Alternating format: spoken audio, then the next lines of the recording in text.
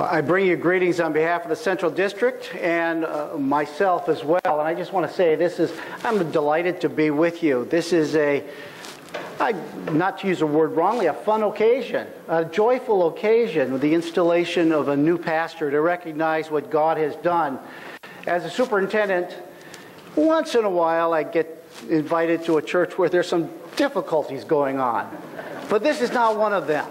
And this is a joy to me. It's refreshing to my soul to to be with you in a time like this. I do bring you greetings on behalf of our Central District of the Evangelical Free Church, and I want to thank you for your partnership with us in our mission in our area of the country.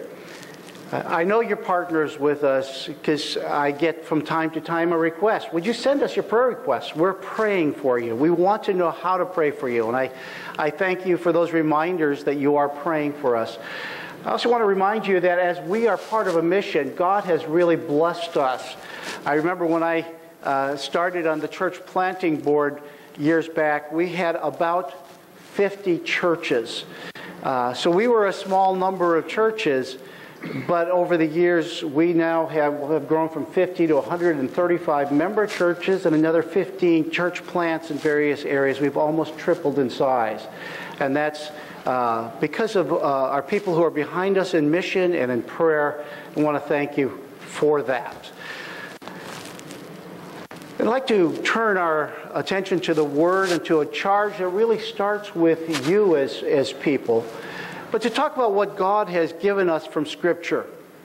And He has given us a couple of things that collectively He would like to say are great. This is something we as a people aspire to. He has given us a great commission, Matthew 28:19 and 20, to where make disciples of all people. We refer to it as a great commission because it's large, it's meaningful, it's important.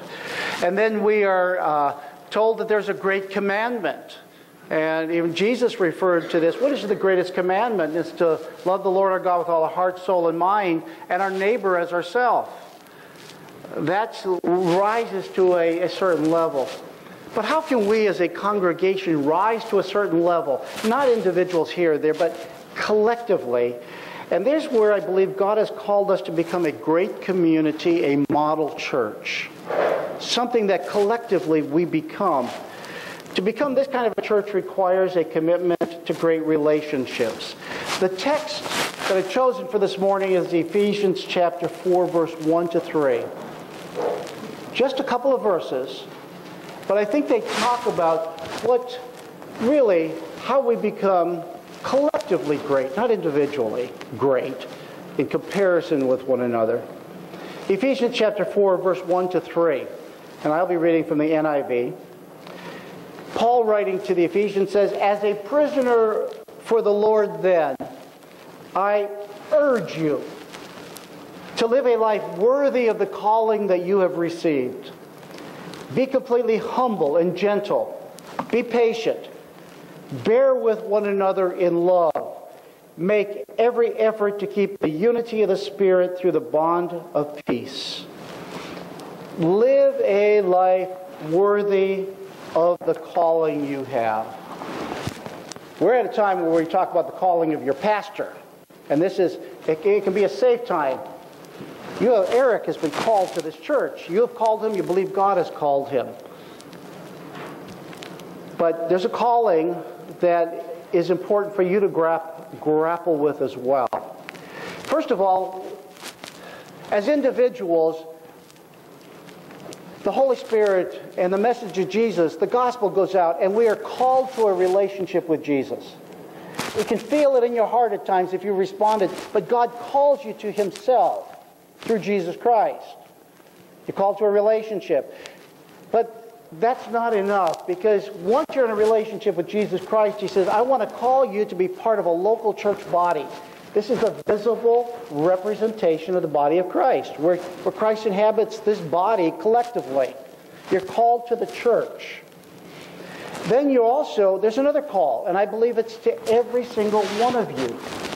To each one is given a manifestation of the Spirit of God for the common good. You are given spiritual gifts. Now, sometimes each of these things sometimes becomes progressive. You understand your relationship with Christ, you fit into the body, the family of God, and then you start to realize He has given me a spiritual gift. I may have to figure it out for a while. It may be stewardship, it may be teaching, it may be administration, it may be mercy, but somehow God has called me into this body to use a gift so I can bless this congregation and bless this community. And then, out of the body of Christ, some are called to be pastors. Not everybody's called to be a pastor. Not everybody has that gifting. Gary demonstrated it in this congregation for 35 years. Wow. It's a high mark. You have a new pastor. He has been called, separated out of the body, and in a very unique way is affirmed through your process. As you pick up the torch, as you continue the ministry here. That's why we're here today. Really, to recognize Eric's calling, but also to remind you, first, to live worthy of your calling. So make every effort, the Bible says.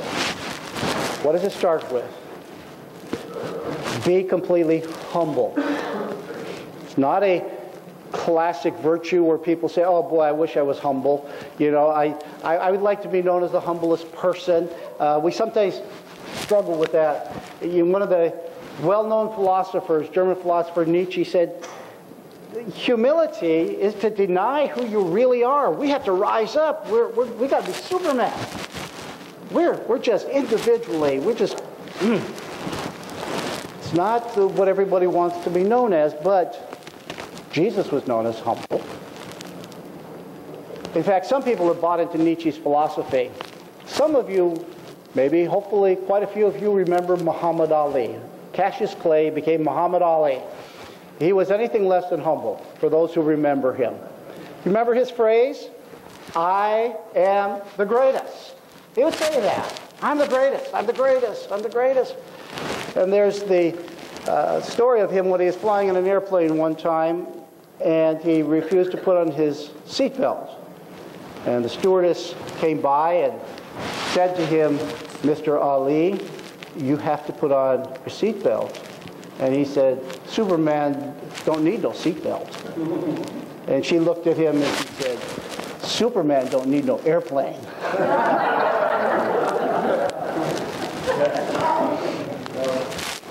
You know, but humility, the way it's used here, is a form of resignation before God. Whatever God says about me, I will believe or I will follow.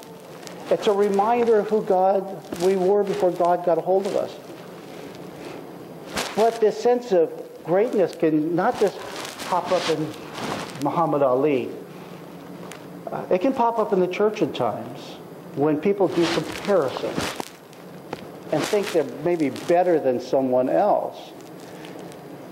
We'd say, well, they certainly wouldn't have been true of the disciples. You know, they were walking with Jesus. But in at least two occasions in Mark's Gospel and Luke's Gospel, the disciples were walking along and talking amongst themselves, and all of a sudden Jesus turns around and said, what did you say? Now, it's pretty hard to lie to Jesus, isn't it? Or it should be. And they said, well, we were talking about who among us is the greatest. We were doing some comparisons. We're talking about who's the greatest. That is not the mark of a solid, good church. Your calling is humility. I accept all that God says about me without arguing. And you know, this is where it really starts. None of us come into the kingdom at different tiers.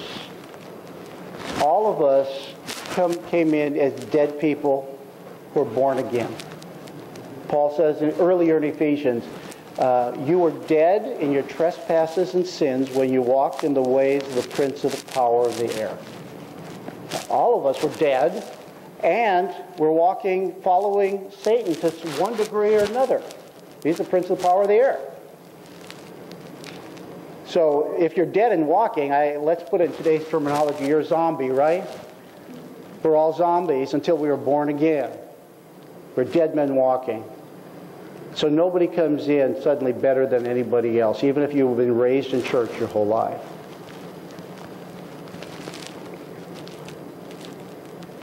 We're Satanists in that sense.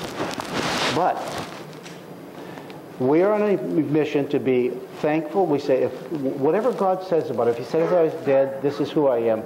If God says something from Scripture that gives me direction, that's what I follow. We're living in a community in which there are dead people walking. It doesn't mean they're not walking, but they're not followers of Jesus. And we're on a mission to bring them the gospel. Second, be completely gentle. The God-centered virtue. Webster says gentleness is enduring injury with patience without resentment. It belongs to a class of people, and in the best sense, who can be trusted in society. In the classical literature, in the ancient Greek, it was an animal that has learned to accept the commands and controls of its master. In other words, an animal that can be trusted around others and be useful. Now, back in the days where we were more agrarian, people would understand this immediately. I'm going to have a workhorse. I'm going to have a horse.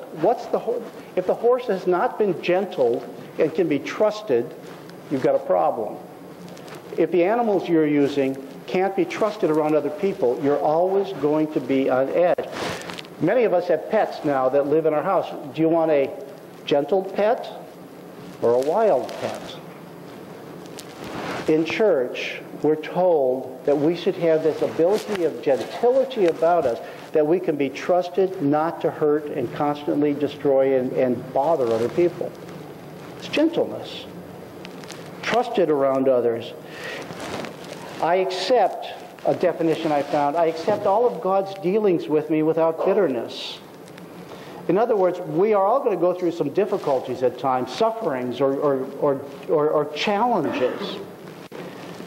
Joseph was one of the great examples of all of the things that went wrong in his life, with his brothers throwing him in a pit, wanting to kill him, throwing in a pit and saying, instead of killing him, maybe we can make some money. Let's sell him to slave traders. He goes to Egypt. He's put in prison for being honorable. He's still put in prison. But he never became bitter. He was eventually raised to a high level. Eventually he meets his brothers and family and said this, you meant it for evil, but God intended it for good to accomplish what is now being done. Not a trace of bitterness. The third thing for us as congregation is to be completely patient. And this is now sort of horizontal. A willingness to wait for events to unfold rather than trying to force them. If we're going to live up to our calling with others, we are going to realize that some people will rub us wrong at times. Some people will cause friction. But we need to be patient with one another. A situation I remember happened to me in a church I served, in which I encountered a very difficult parishioner. Never happened here. You guys will never let that happen. But I remember the difficulty and the challenge of saying, Lord, I need to be patient because there's something I don't understand. And as I pulled back and waited, it was over time I realized that I maybe personally hadn't treated him as well as I should have. He treated me wrongly. But as we began to talk and I began to understand him, and I realized that there were many, many difficult challenges in his life, including the death of his son that he is struggling with, who died in Vietnam just a day or two before he was supposed to come home.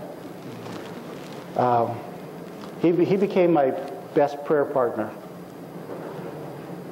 Sometimes as we're patient with people, we begin to realize there's more to the story. So as a congregation, if you are going to rise to the level collectively of a great congregation that God wants, be patient with one another.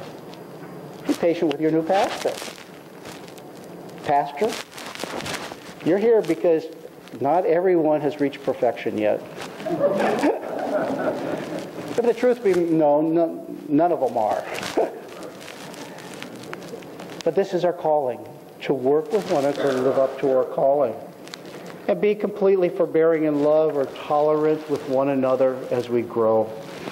I recall the story of a sign that was posted very prominently on a piece of property.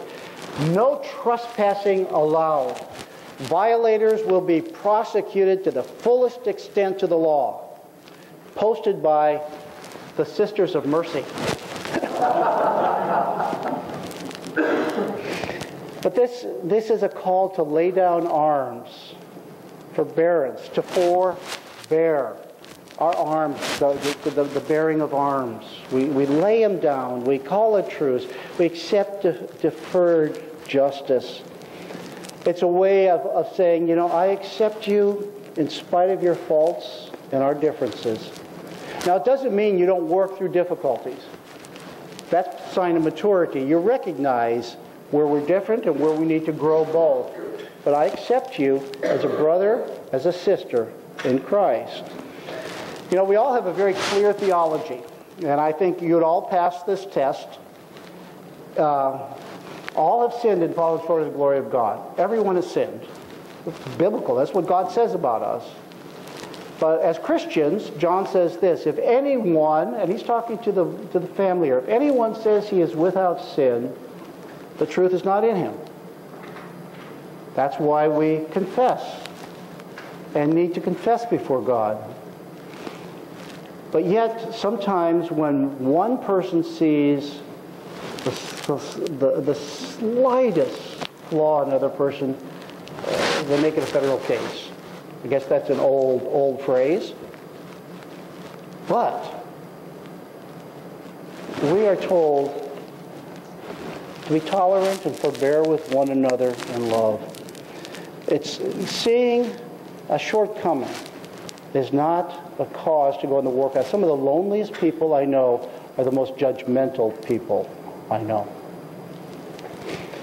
Chuck Swindoll, who was a younger pastor, he's always older than me, but he was a younger pastor when I started out. Now he's an older statesman. Some might say, really old statesman. But he used to say, we need to remember our ABCs. A, I accept you. B, I believe in you. And C, I care for you.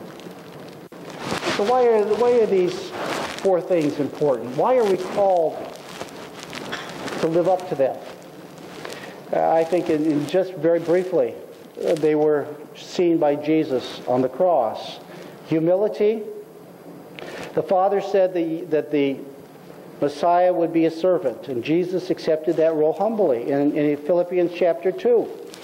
Who being Jesus, who being in the very nature God, did not consider with equality with God something to be grasped, but made himself nothing, taking on himself the very nature of a servant. The next three words, he humbled himself. God said to Jesus, the Father said to the Son, you're going into this world, you're going to be a servant. He humbled himself. All of you are called to be servants in this body. Gentleness. Jesus accepted that he would experience death on the cross, and he became obedient to death, even death on the cross. And God allowed him to experience that. He said, why have you forsaken me? But he accepted it. Patience. He accepted all what happened to him, including his disciples who were talking about greatness when he himself was the greatest name under heaven. And his disciples like Peter, who claimed, I'll never deny you. But he was patient, and he reinstalled him later, as we read in John. And then forbearance and love. Jesus prayed from the cross, Father, forgive them. I believe Ephesians 4 gives us a blueprint for how collectively, not individually, we become the kind of community that lives up to what God says is your calling. God has called a new pastor to lead you during this chapter of ministry. I do know that you want him to live up to that calling. He's called to be a pastor. Right? You want him to live up to this. Whatever that calling is, whatever is in your mind. But let me say this. His ministry will not be successful, as successful as it could be, unless all of you live up to the calling that you have. You are called to live worthy of your calling. I'm going to switch here just a little bit, and that was your charge. Now, we're going to switch to Eric. So the spotlight shifts here. If ever any of you want to be a pastor and are called to be a pastor, then you can get singled out in a church service sometime. Our polity is congregational. That means the calling of a local church pastor is the primary responsibility of the local church. You work in harmony with me as a district superintendent, but as Roger said earlier, during your search you've prayed, you've evaluated, you've asked numerous questions of candidates and references, and ultimately came to the conclusion that Eric, who's standing before, or will be standing before you today, is the man of God's choosing. We will be laying hands on him and officially installing him with the recognition not only of your church and the Evangelical Free Church. He's your senior pastor. And so the process you've gone through means that you have affirmed him. He is here.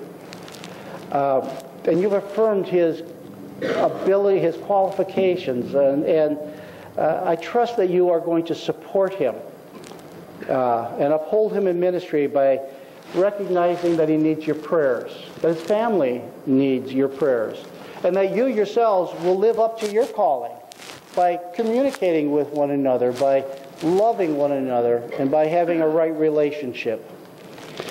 But for Eric, I'm going to charge you from Scripture as Paul charged Timothy with 3 expectations from 2 Timothy 4, where Paul said to Timothy, in the presence of God and of Christ Jesus.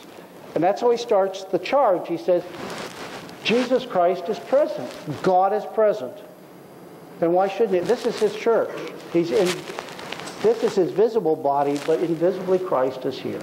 He's omnipresent. We often pray for his special sense of revealing his presence. And then Paul says, I give you this charge. The word charge is a military command. When a military officer tells you what to do as a soldier, you do it. You don't say, let's negotiate that, officer. You do what he says. And so these charges have been for all pastors, including myself. Be a man of the word. Preach. Preach the word. Preach the gospel message. Make sure that as you receive the word from your commanding officer in heaven, that you preach what he has given us. It's real simple. Not everybody's going to want to hear it. There will be times people will come. Some people may leave. But you're responsible to God to preach the word. But if that was all there was to it, it might not be as hard of a job as Paul tells Timothy. I think he is saying next, if I could put a phrase on it, be a man of the people. In other words, don't be just a preacher, be a pastor. Paul says to Timothy, discharge all the duties of your position. And they are many and they are varied. You're a shepherd. You care for people. You deal with people not only from the pulpit, you deal with them in the various parts of this building. You might deal with them in the hospital. You deal with elders and leaders and Sunday school. There are all kinds of ways in which you're a pastor. You become Christ's representative in the flesh walking amongst his people. Be a man of the people. Discharge all the duties of your position. And then third, I think what Paul is saying is be a man with the future in mind. Be a man with perspective. Be a pastor with perspective. Paul is saying, my time is about done. To put it in very paraphraseology, my time is about done. I'm about ready to be poured out. I'm going to heaven. To be absent from the body is to be present with the Lord. So it's not just earthly success we're looking at. We're looking at leading a flock into the presence of God in heaven. Lead your flock to their heavenly reward.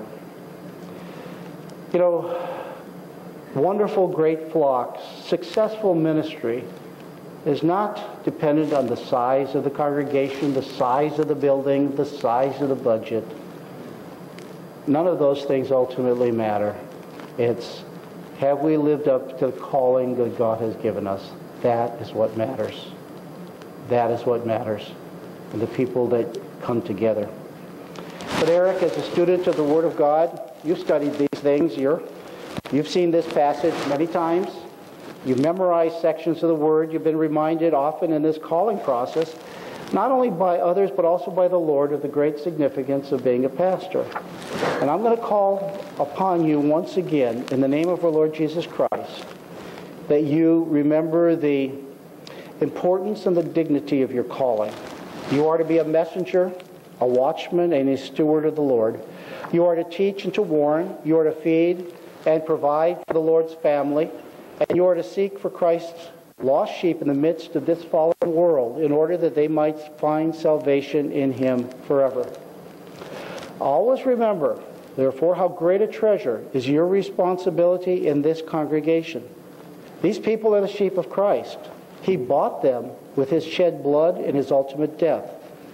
This church and the congregation that you have now been called to serve is His bride and His body. And if it happens that an individual member of this body is hurt or hindered because of your clear negligence, you know the significance of that fault. Scripture speaks directly to intentional failure on our part. For this reason, do all that you can to bring all those committed to your charge to maturity, knowledge, and fullness in Christ. But be aware, however, that you cannot do this merely on your own. The will and the ability to serve as a minister of the gospel is given by God alone. Therefore, you ought and need to pray earnestly for His Holy Spirit.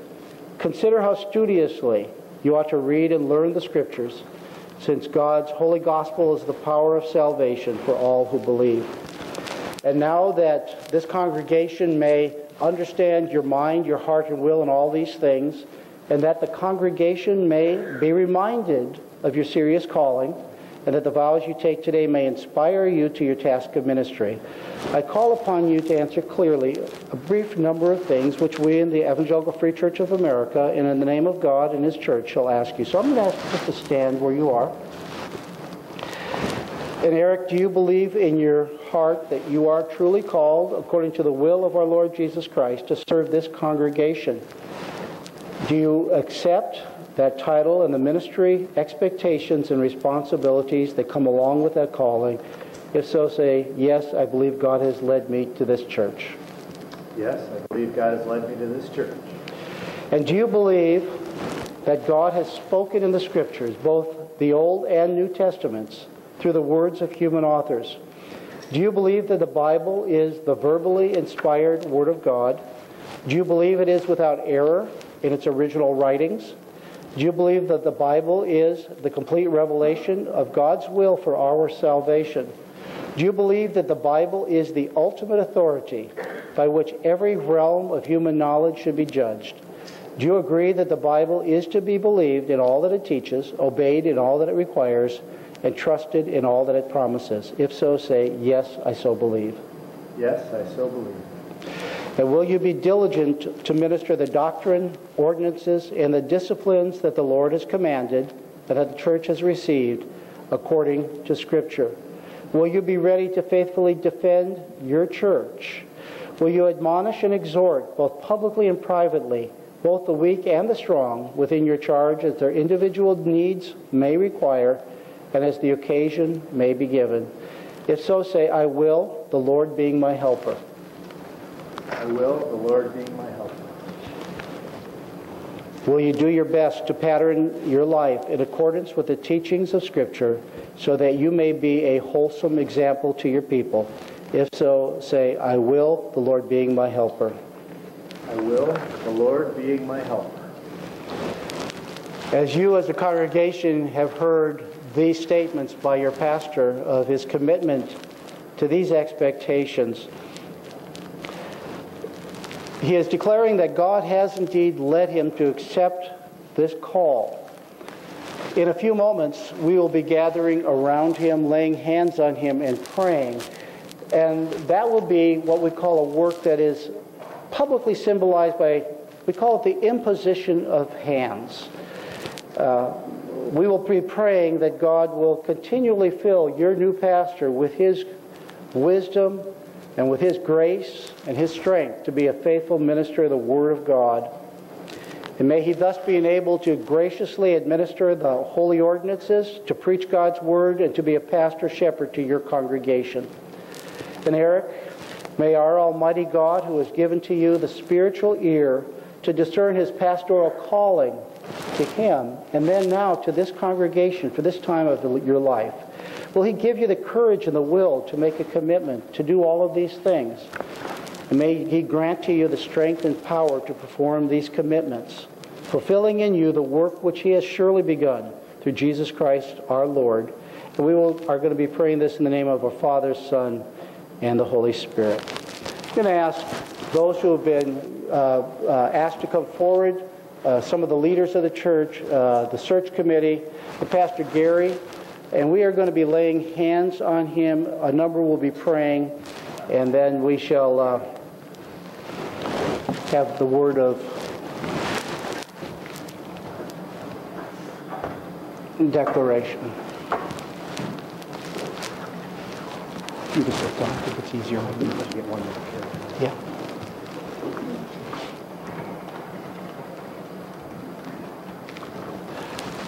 Do you have a number that are selected to pray, or should just have? Are up here the ones that are we're all going to say something.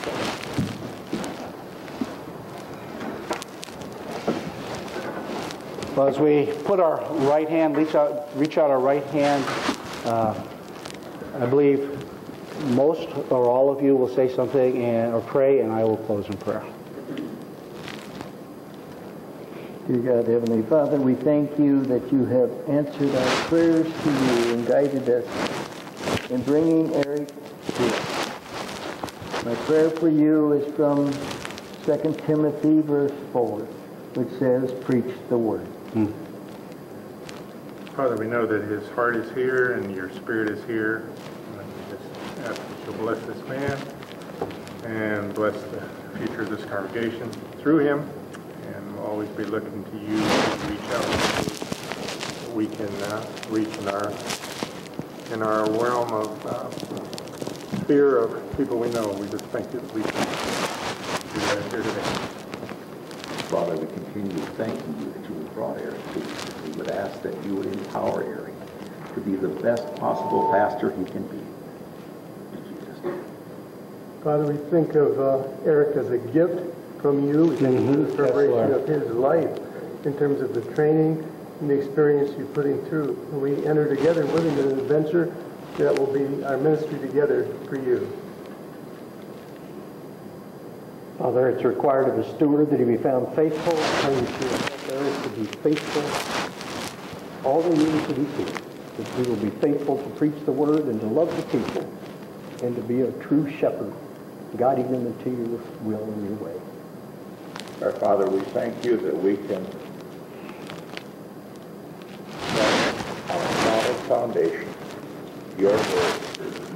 And we pray that as the years go by, that Eric may see the building on this solid foundation of the Word of God. We pray in Jesus' name.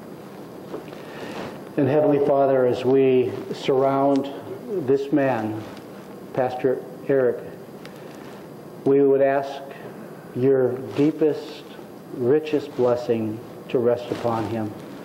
Inspire him from his study of Scriptures that you have always been present, and that your promise was to the end of the age that you will be present, and that means throughout church history. There have been so many occasions where we have seen your miraculous hand resting upon people, individuals both in congregations and leading congregations, that Eric will never doubt that you are with him, that you want to bless this ministry, that you want to guide him in the way he should go. Give him confidence in your word. Give him great love for this congregation. And we ask this blessing in the name of Jesus Christ, our Lord and Savior. Amen.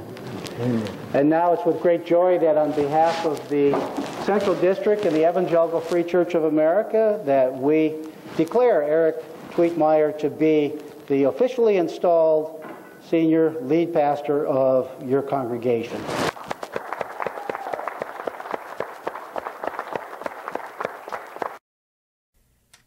We are so glad you joined us in today's program. We'd like to personally invite you to come visit us sometime.